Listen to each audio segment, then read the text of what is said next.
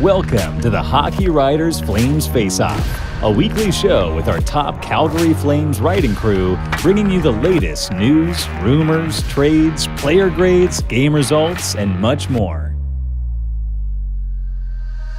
From training camp to the playoffs, from draft day to the trade deadline, our team covers everything that happens with the Flaming Sea. So get set, get focused. It's time for the Flames Faceoff. Flames Faceoff. Hello, everybody. I'm Paul Quinney, and this is the Flames Faceoff, brought to you by the Hockey Writers. Now, this week's show is being brought to you by the Morning Skate, and that is a daily newsletter delivered right to your inbox Monday to Friday. And it's just jam-packed with the best hockey stuff on the planet. I subscribe to it. I love it. Recommend you subscribe to it too. It's just a daily dose of latest NHL news and rumors, histories, funnies, quizzes, just a little hockey fun and information brought to you every day of the week by the Hockey Writers. Now, to get it, you have to subscribe. So just Google the Morning Skate, Hockey Writers, and get yourself signed up for that newsletter. So with that, I'd like to introduce the panel. We have with us a full slate of the Calgary Flames writing crew, Colton Pankiw, Greg Tysowski, and Brett Krauss. Welcome, gentlemen. I hope you're feeling energetic and ready to go. Yeah? Yeah. All right. Ready to go. Yeah. Started. Let's start off with one good, one bad. I'll start. My good for the week is Michael Backlund, who Saturday night played his, as of tonight, played his 730th game in a Flaming Sea sweater. And that puts him fifth all time in Flames history for games played. Now, out of interest, you're probably wondering who the others were, and that they are Jerome McGinley, Mark Giordano, Robin Regier, that goes back, and Al McInnes even further. They're all ahead of Backlund, but Backlund, he should pass McInnes this year. And the bad this week is me, none other than Paul Quinney. Last week, and the reason I'm bad is because last week I said Adam Ruzicka needed to develop a mean streak. Well, he proved me wrong. In Wednesday's game against the Anaheim Ducks, he elbowed Kevin Shattenkirk in the head and was fined $2,000 for the effort. I stand corrected. Adam, you're a real mean guy. Colton, what do you got for us, a good and a bad? So for my good, I will give it to Brad Treliving. I really liked the trade. I know we'll get into that later. Picking up Tyler Toffoli, I think so far he scored 2 goals already. He just looks like a great addition and has a couple more years on his deal too. And bad right now, I was trying to come up with something. I really don't have anything. They're on a 10-game win streak right now. Like life is pretty good for Flames fans, so I really can't bring up anything right now. Hakuna Matata in Calgary. Brett, what do you got for us, a good and a bad? I think my good this week has been kind of the team as a whole. Kind of looking at the games like today against Seattle, Vancouver, where they were really, weren't quite getting the finishes, had lots of chances. And, a lot of seasons past, they kind of blew those games. They'd kind of let the other team back into it and find a way to lose those games. And it kind of seems like this season the team's got it figured out, and they just kind of keep chipping away, keep grinding away, don't give up, and they came away with 3.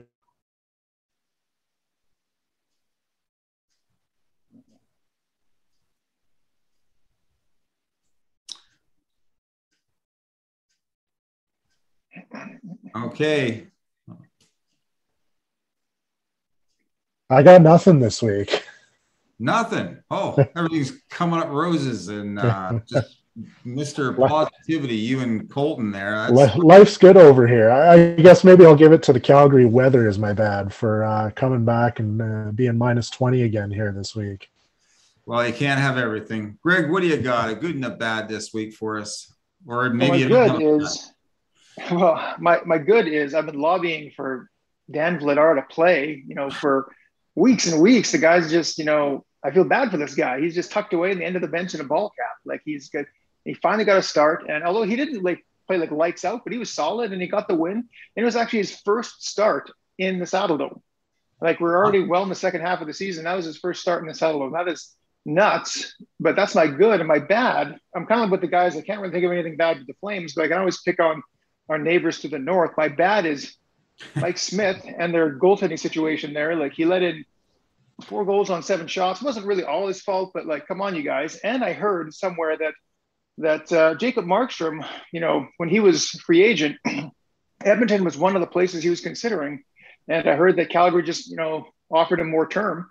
But if I was the Oilers, like, they haven't had a goalie. They're kind of like the Flames, haven't had a goalie in years.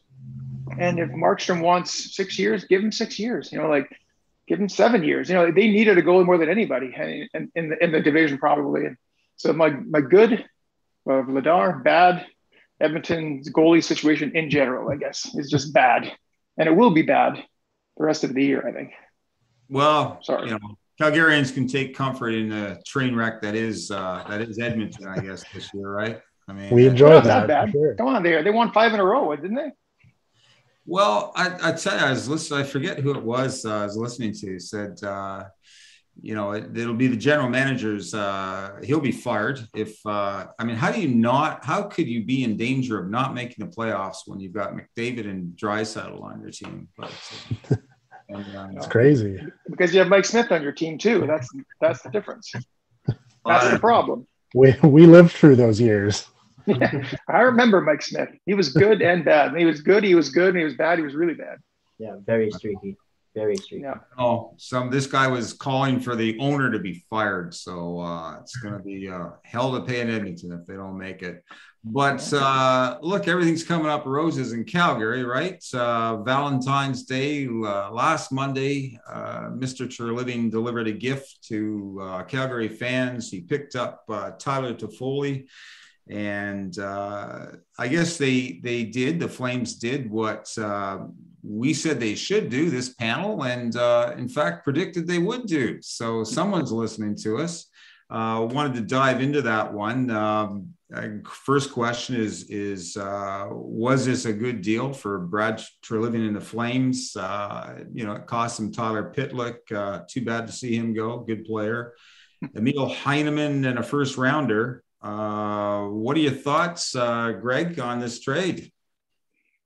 Well, I was happy to see Pitlick unloaded because he was not doing anything this year. He was hurt, or ineffective. So like he wasn't a bad player. He had nothing this year. So I'm really glad he's been pushed out of town, and I'm really glad that the Flames didn't lose any of the really top, high end guys that everyone talks about, like Dustin Wolf or Peltier or Conor Zary, all these guys, all these high end, and they sent a guy who they didn't even draft. Here's a guy who came through the Sam Bennett trade, so he was a prospect that wasn't even, one of our top guys. So I was looking at on the internet to find someone who would say that Calgary didn't get a good deal or didn't do well, because as far as I can tell, Colton said in his headline, it's a home run.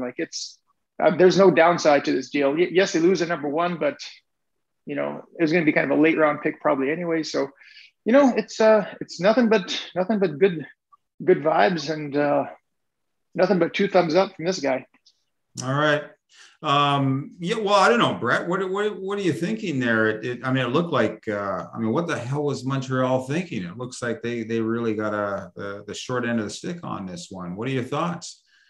It kind of seems that way. I'm not sure kind of what the philosophy is there with the, kind of the overhaul going on in Montreal, but I kind of think this trade would have made more sense had Toffoli been a rental, but he's signed for 2 more years. So, really to give up, basically a first round pick and a prospect who I've kind of read that there are a lot of scouts, see he's probably got middle 6 potential. So not a superstar, not a guarantee that he'd be, even playing for the Flames in 3-4 years. So, I think they, Flames really got a good deal here. And, when Elliot Friedman there said that the trade was coming down the pipe, I immediately thought it was going to be a first-round pick and one of Jacob Pelche or Connor Zary because, that's kind of the way it looks like Montreal is going to be going, is loading up on prospects and draft picks. But, the fact that they didn't give up a grade A prospect, which, I think they should keep around for now, and just a first-round pick, essentially, Tyler Pitlick just kind of made the money work. So this was, home run, slam dunk, whatever you want to call it. It's because that's a right shot, right wing is something that the Flames have needed for many seasons. So this is a huge get for them. Yeah. I don't know, Colton, a cynical writer that you are, say something bad about the Toffoli trade. Is it possible? From a Canadian's perspective, I think it is. Like you had kind of alluded to, I think the fact that he still has 2 years left after the season at a really good price tag is like Brett didn't even said too. I thought they could have got more. It seemed more like a rental type trade. But yeah, from the Flames perspective, like we talked about needed to add scoring aside from like the Gaudreaus, Lindholms, all that. And they did that in a big way. Like he's a huge player and I think he'll be really big for them down the stretch. Yeah. Well, I don't know. I heard Sherratt was part of the trade, but fell through at the last minute. And a lot of pundits in Calgary are saying that's actually a good thing. They didn't hold Sherratt in too high esteem. So tell me then, guys, who's he going to play with?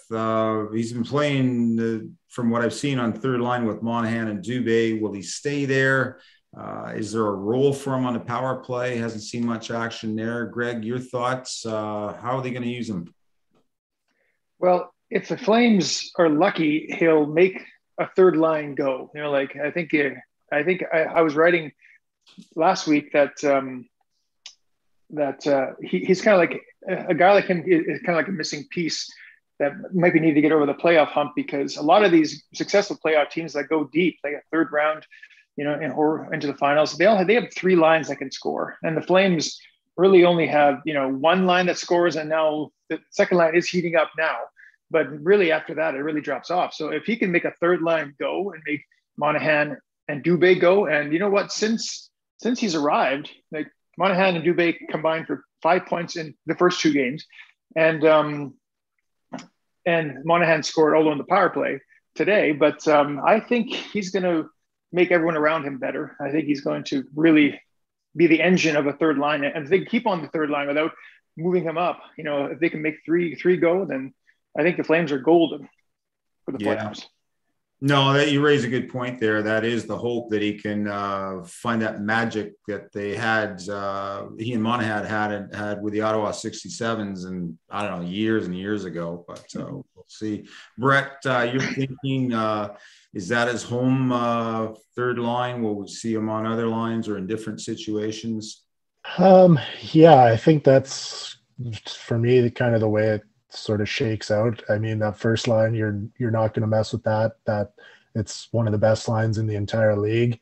Probably. And the Backlund line has been, pretty consistent through most of the year, but kind of those last stretch of games have been like incredibly dominant. So again, another line that you're probably not going to break up. So kind of then he slots in on that third line, I think, with Monahan, and hopefully that's, give them a few more games here and they can start sort of getting a feel for each other and getting some chemistry, and hopefully that can get that third line going. So on a night when you're not getting scoring from the Gaudreau line, then, maybe you can start counting on that line as well to bring some offense. So I think right now that third line is just kind of the perfect fit for him right now.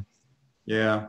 Well, I mean, Sutter has a reputation for juggling lines and doing all kinds of, combinations and recombinations. Colton, what are your thoughts there? How's he going to use his shiny new toy in Tyler Toffoli? Well, I think for right now, it's kind of like the don't fix what isn't broken type situation, just with this win streak they're on. But I do think, like, if scoring kind of dries up or whatever, they go through a rough stretch, and I wouldn't be surprised to see them kind of move things around. Like Brett said, I think that top line is pretty much cemented for the rest of the season, but maybe he gets some looks on that second line. But for right now, I think he seems to be meshing well with Monahan, and I think there's no point to switch it right now.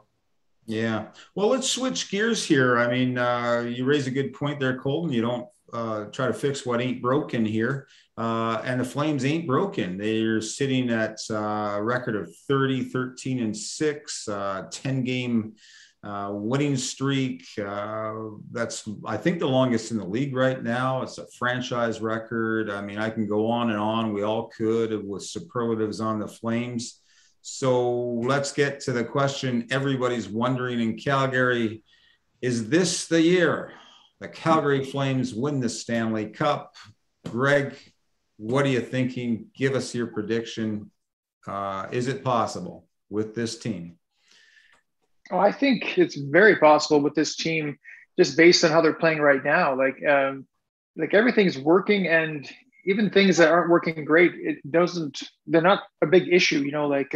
If you're not getting much from your fourth line, it doesn't matter. As long as you're not getting scored against, then they really kept the goals against down against everybody recently. So, and the games have been tighter. The offense has been drying up a bit in the last few games, but their overall game is so solid right now. I don't want to know if I'm going to give you odds exactly what will they hoist the Stanley Cup, but I think this is the year that they get out of the first round and they get out of the second round. I think it's conference final, probably against, probably Colorado at this point. And, I think, and I think Darryl Sutter can work his magic. When he came last year, he said, I have unfinished business. And I kind of scoffed at that. It was like, no, you really need to get this group, to win the Stanley Cup. And they didn't do very well in the second half of the season when he took over.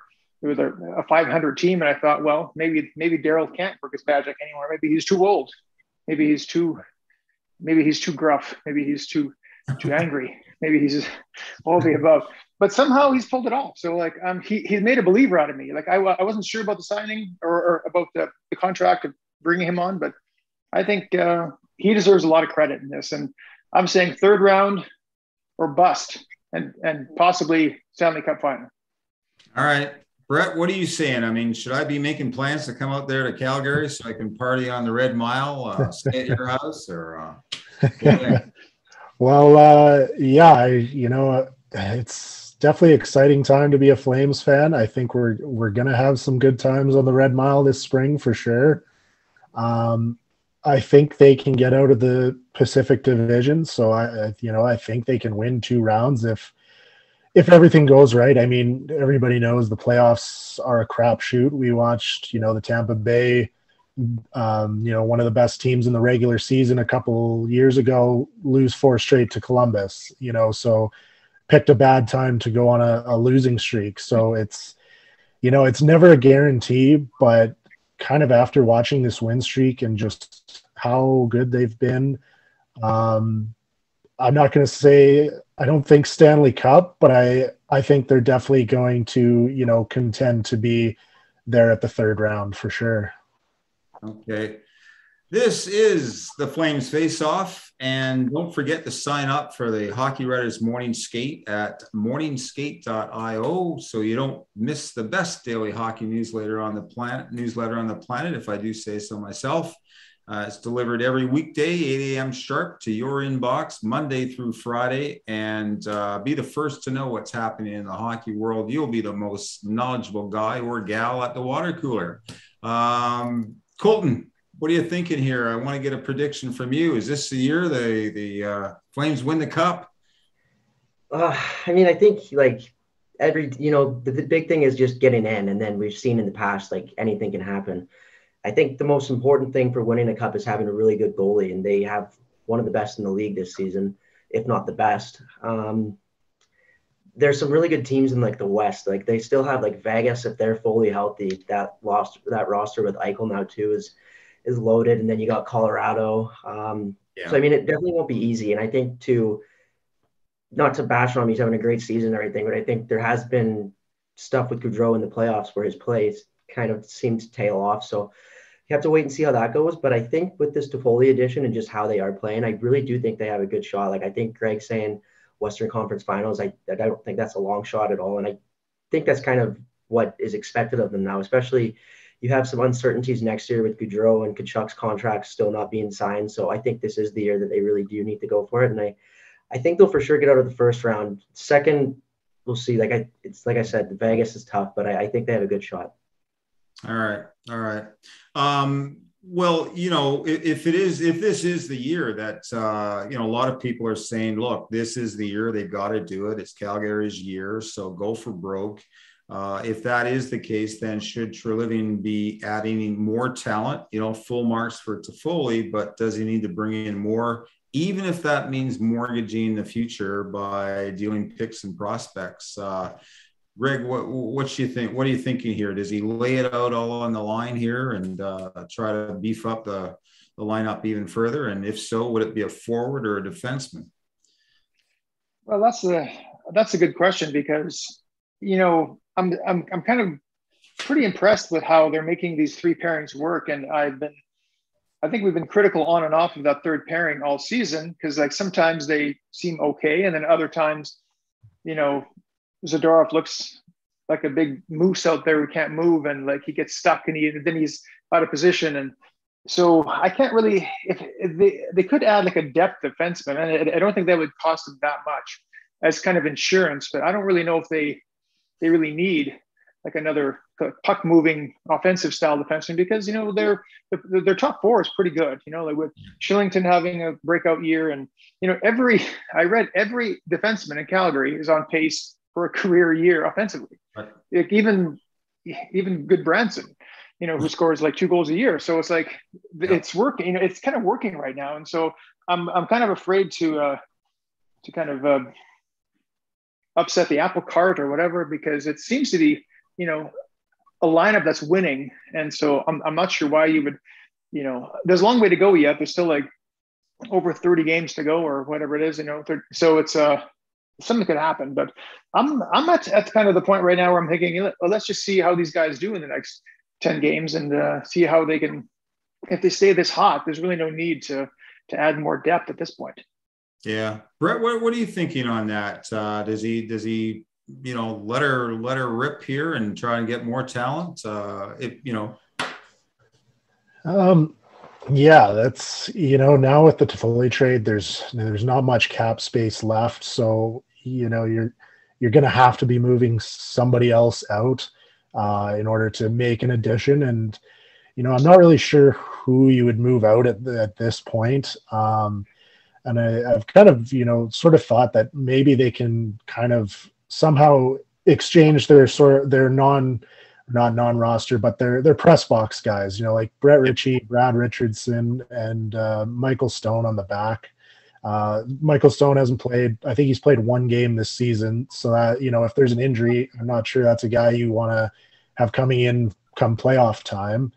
And, Ritchie and Richardson haven't really been able to do much when they've got into games this season. So I'm kind of looking at it as, can you bring in somebody that maybe pushes Trevor Lewis out, and then Lewis is kind of your guy who's a little bit better than Richardson and Ritchie.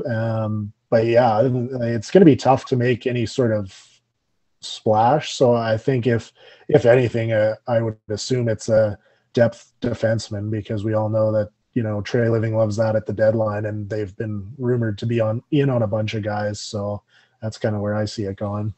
Yeah. What do you think, Colton? Who do they make adding more talent a priority? And are we going to see some big moves? Who would it be, defenseman or forward?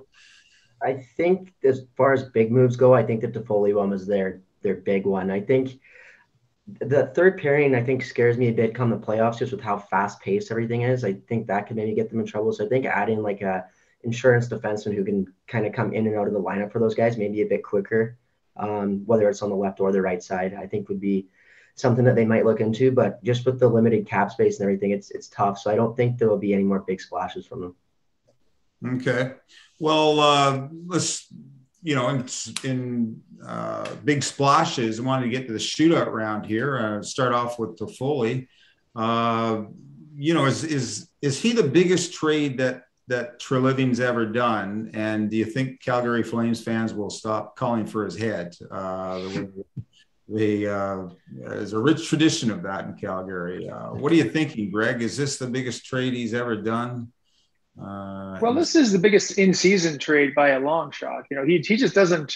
He's told people, the media all the time. So I don't do rentals. I don't, I don't like doing rentals. He said that in interviews over and over again. So like, yeah, I can't really think of an in-season trade that was big since I think when they got Mike Camilleri, like years ago in mid-season, like that was the last time, but he wasn't the GM back then, I don't think. But so, yeah, it's been a long time since the Flames have done something like this in season. So does it save his job? I think if the Flames get to the third round, I think absolutely it does. Like if he adds Toffoli and this team's really great and then they crumble again like they did against the Colorado Avalanche 3 years ago, where they lost in 5 games after being the number 1 team in the Western Conference. Like the Flames, Flames fans really were mad about that. I was mad about that. Everyone was mad. I wanted Treliving's head on a platter too, because you have to blame somebody when your whole team kind of just crumbles like that. And so, yeah, I think if the Flames have success in the playoffs, that kind of cures everything, and that kind of smooths everything over. And I think that's the key for Brad Treliving to keep on sailing here in Calgary. Yeah, what are you thinking, Brett, on his Toffoli trade? Is it his biggest and best? Save his job if they don't go as far as everybody thinks they're going to go this year? Yeah, I'm kind of with Greg. Definitely one of the biggest in-season trades in recent memory for the Flames.